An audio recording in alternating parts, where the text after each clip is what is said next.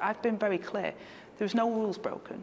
The police, they tried to manufacture a police investigation. They said there's no issues there. I got tax advice which says there was no capital gains tax. It's a non-story. So you're saying no tax was due on the sale of that property because you've received advice, official legal advice that I got expert tax advice that was very clear that there was no capital gains tax and there was no wrongdoing, there was no unlawfulness or anything else in regards to my property 15 years ago.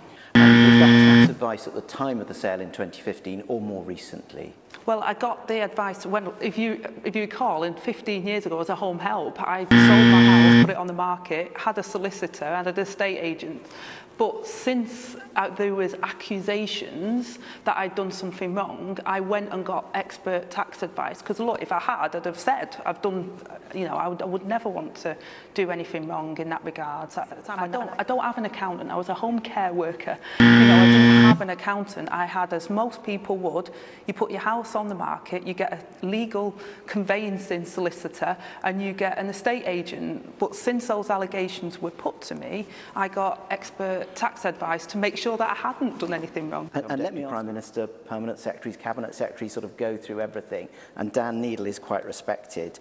But as I say, this is 15 plus years ago when I was a home care worker. I sold the property, as most people do. I did it through the estate agents with the solicitor.